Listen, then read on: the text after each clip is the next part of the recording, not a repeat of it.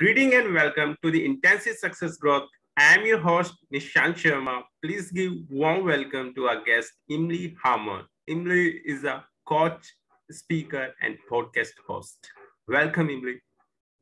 Thank you, Nishant. I'm happy to be here. Let me start with this. Where were you? What happened? Who were you surrounded with that inspired you to do what you do today? Okay.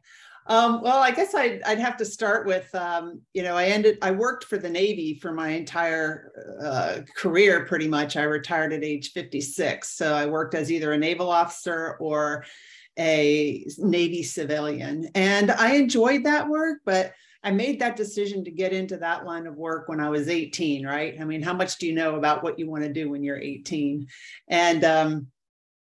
And when I was getting ready to retire, I had been a contracting officer, awarding contracts for weapon systems and airplanes for the Navy and the Marine Corps, and also being a director of the small business office for the Navy and the Marine Corps, setting policy for how to get small businesses into do business with the Navy and the Marine Corps. I was kind of tired of that, and I knew I wanted to do something different.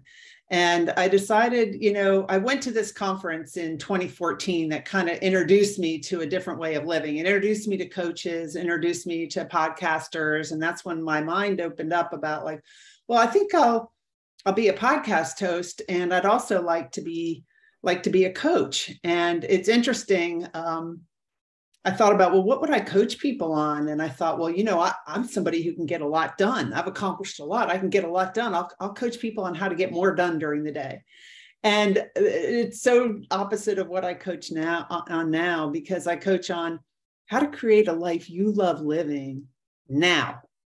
And I'm also so much more aware of how and who I am being while I'm doing. I mean, I was really driven and accomplished and achieve. And I didn't really always pay attention to who I was being and how I was being and how I was living my life. So that's why I decided to become a coach and a podcast host. And I've learned so much along the way. Okay. What are the top 3 reasons why do people fail? Why people fail? Well, I guess the question is, what is fail? And failing is, I think a reason somebody might fail is because they're really trying. They're pushing themselves. They're trying something new, something that they've never done before. What is it? Thomas Edison, I don't know how many times he tried to invent the light bulb. Michael Jordan, how many missed free throws did he make before he learned to make a lot of them? So I think part of it is, taking a look at our attitude about what failure is and what it isn't. So I think, people might fail because they're pushing themselves and something doesn't work, and then they can learn from that. People also may fail because they don't really try. It could be two opposite ends of the spectrum, right? Yeah. And I think also being able to ask for help is something that I've learned from my interviewing people on my podcast. It's called the Onward Podcast, and it's all about facing adversity and moving forward. For the first 2 years, that's what it was about. And now it's about create a life you love living now. But a lot of my guests talked about how they move forward in the face of adversity, and it was to ask for help. We're supposed to be in community with one another, and we don't have all the skills that it might take to achieve something. So learning to ask for help is important. Yes. Okay. What's your top 3 success secrets that other can model from you? I would say asking for help is one. The other one is having a positive attitude. And that doesn't mean it's rainy outside. I'm happy because of, it means it's all about one of the areas I coach in is called positive intelligence. And this, I'm holding up a book here. It's called Positive Intelligence, Why Only 20% of Teams and Individuals Achieve Their True Potential. So it's all about having a mental fitness, a positive mindset. Our minds can sabotage us. And so this coaching program gets to the root cause of how we self-sabotage and how we can prevent that. So I think that's a key to being successful, is to being in control of our minds. I'm not my mind. My mind generates a thought, and I get to choose whether or not I want to believe that thought or not, or move forward. And sometimes it's easier said than done. So in this program, we learn how to create new neural pathways so that our automatic reaction is more of a positive one. So that's one way of being successful. I think another way is networking, having mentors, being able to ask for help, knowing other people, helping other people, and then they want to help you. So being in community with other people, not just going at it alone. I mean, when I first started my coaching business, I learned about some things that I knew that I didn't like. I tried to do them all myself anyway, but then I hired a virtual assistant. I have a virtual assistant that does the editing for my podcast because I don't like that attention to detail. I hired a virtual assistant that helps me with social media posts and just helps me keep organized. And then I also hired a bookkeeper.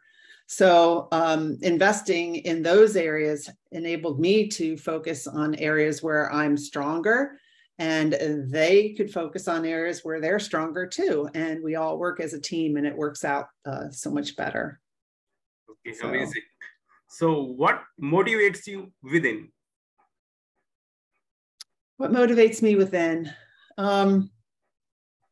I've always been self-motivated. I don't know if it's because I was the very first child or what, first children are usually achievers. But, just so I'd say, something that happened recently in my life about 3 years ago, right after I retired, I was like, yes, I'm retired. I can live my life the way I want. Wait, who am I? And what do I want to do? So I had to kind of figure that out. But also 3 weeks after I retired, my daughter called me and told me that her dad had cancer. So my kid's dad was diagnosed with stage 3, it might have been stage 4 kidney cancer. It was in his lungs. It was in his neck. He was starting to lose control of his arm. He became paralyzed 2 weeks after his diagnosis in his arms, and he passed away in 5 months. And I saw that. I helped take care of him, my daughter. I helped my kids through that. That motivates me to create a life I love living now because I saw him die with regrets. I saw him die with regrets about how he had lived his life. He hadn't retired yet. He was 64. He was, working. He didn't have the best relationship with me or his kids. And I could see, even though we didn't talk a lot, I could see what really mattered most to him. And that motivates me to live a life I love living and to help others. I mean, and to do it now. Don't wait. Well, when I retire, or when I find a partner, or when this happens, or when I get a promotion, what can you do today to love your life? Because we only have one life and it's short. And if you could fast forward to your 90, 100-year-old self and ask what's important now, you probably get a different answer than what you're thinking is important. And so that motivates me. Okay. So what's your company motto? Company motto is, it's create a life you love living now. And also my podcast is called Onward. And I also lead this group called the Onward Movement. So I'd say Onward is another motto, onward together. Let's move forward together. Yeah. Okay. So who is your ideal client? Oh, my ideal client is a woman who's in her probably 50s to 60s, either getting ready to retire or wanting to retire soon, or retired, empty nester, has put everybody and everyone else and everything else at first, and herself last, in her life, her kids, her partner, everything. And now she's retired or getting ready to retire. And she's like, well, what's next? And she probably doesn't even know how to put herself first, how to take care of her needs. So I kind of just described who I was. And so my ideal client is someone who I was about 3 years ago. Oh. Yeah. So how do you find your ideal client? A lot of it's through word of mouth. I'm on LinkedIn a lot. I'm connected to a lot of people. One thing is that, when I first retired, I was work, and now I've learned how to create more space for myself. And so I pretty much only do quote unquote, it's not even work because I love it, but about 20 hours a week. So I'm not looking to, I get all these messages in my box. Do you want to expand your business? You want to grow? You want to hire more people? No, no, no. So, I'm kind of picky about the clients I take on. It needs to be somebody who is willing to take a look at themselves and work on themselves. And so I find them through my website or through LinkedIn. Some of them find me through my podcast. Yeah. Okay. How do you handle rejections? Well, the old Emily about 3 years ago would think, oh, I must be a loser, or I'm not the best coach, or whatever. And I've really learned to look at those thoughts, because our thoughts create our feelings, which create our action or inaction, and that gets our results. So if we're not happy with the results we're getting, we need to really look at what our thoughts are about a particular situation or a circumstance. And that positive intelligence coaching program really helps with that. But I just focus on I focus on being detached from the outcome, and I don't look at it as I'm selling my coaching business. I'll introduce it to you. And I only want to coach people who are ready to be coached and who want to be coached. So if you say no, the earlier you say no, the better, because, it frees me up to talk to other people. I'm not going to push people to do it. So I just handle it as, that's, on my way to a yes at some point, but I'm detached from the outcome. How do you? And, I used to say that, and now I am that, right? I really am detached from the outcome. Yeah. So how do you start your day? I start my day, get up and I stretch a little bit, because as I get older, my hips are tight and everything. And typically I do kind of a meditation, and I journal, and I count my blessings. Gratitude, I think, is a big way to start the day. And I typically start my day out also with just me time. I used to get up and just go to work. I was busy. I had to work. I had to get stuff done. And I had a coach that said she wanted me to meditate for 40 days straight. And I'm like, okay, 15 minutes, I could do that. And every week she'd say, what day are you on? I'd say 1. And she'd say, well, why? I'd say, you don't understand. I'm busy. I've got a lot to do. So see, I've worked on, I was believing that. But when I did the meditation in the morning, and when I started the day off focused on me, on inward, and getting myself set, focused on who I'm being while I'm doing, my days went much smoother.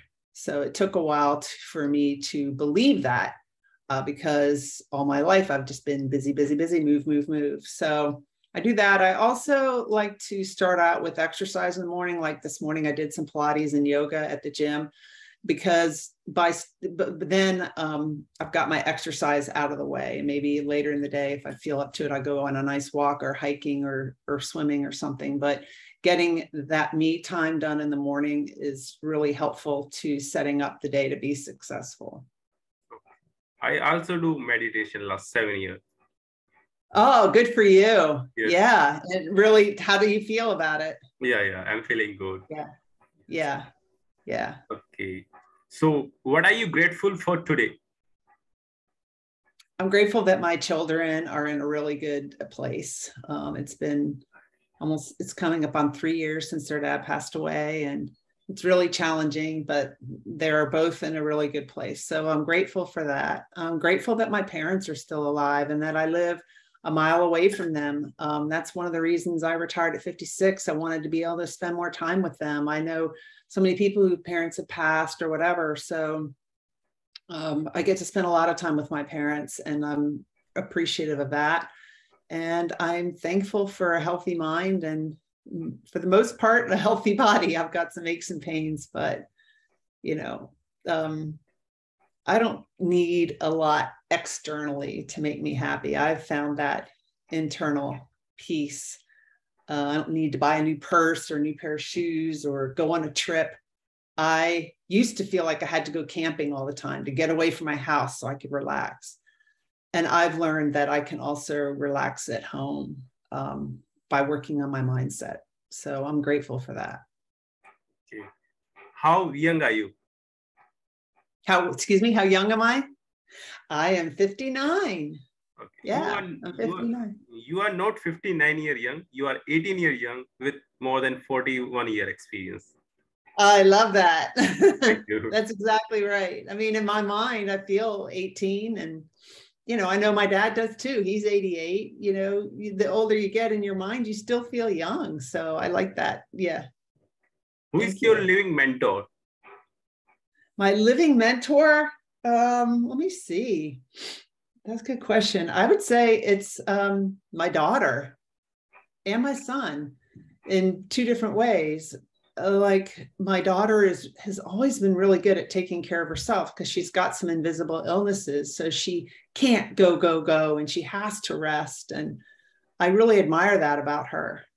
And my son, because, we all have habits that maybe we want to overcome and everything. And or changes that we want to make about myself. And I'm just really proud of my son, who in October is celebrating 5 years sober from drugs and alcohol. And he stayed sober through COVID, through his dad dying, through getting married, and, being at home with a little one. His wife has a son, and then they had a miscarriage of twins and then another miscarriage.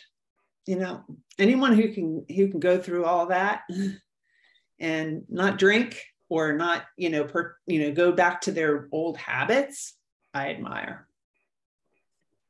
So what advice you will give younger yourself? My younger self, slow down. Yeah, slow down. And, because I kind of tend to be restless, like in the past, up until recently, when I learned that positive intelligence, I don't think I know that I wasn't in the moment as much. I was thinking about something that had happened or what I might have to do in the future. And I would tell my younger self to just be in the moment more. It's all going to be okay. Okay. So what's your plan to achieve your goal? My plan to achieve my goal is, my goals, I have several goals and I review them I learned this in a coaching program with Mary Morrissey. It's called Dream Builder. We come up with, a vision of what we would love 3 years from now. And then we work backward towards that, where we might write a 3-month and then a 6-month and then a 1-year goal. And we are very specific about that. I have a journal, I have it right here, where we write our dream in all areas of our life, like health and wellness, time, money, freedom, and some other areas of our life, and relationships. And we create like a snapshot, how you have a picture of something that happened in the past. We create a snapshot of our future selves having achieved that goal. What's it going to look like? What's it going to feel like? And we visualize that.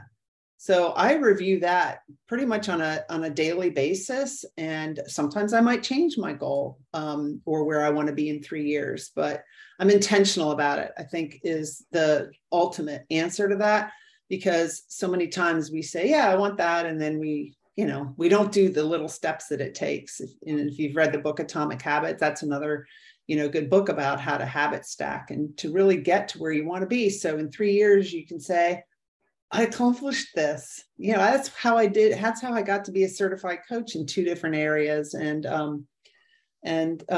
just baby steps. Because if you look at your big goal, it's can be overwhelming. Yes, right. How can we help you? Help me? Just help get the word out about me and my coaching, and let people know about, I think, positive intelligence, whether I'm your coach or somebody else. This in my mind, life-changing. Has really helped me deal with all the stress that's going on, and with COVID, and with, just what's going on in the world. Our thoughts can go everywhere, and how do we remain centered and create new neural pathways in our mind to, be empathetic with ourselves and others, to be compassionate, to get curious about thoughts that pop in our mind and say, well, is that really true? How do I know? And it helps with all areas of our lives. So helping spread the word about positive intelligence, I think would help so many people in this world.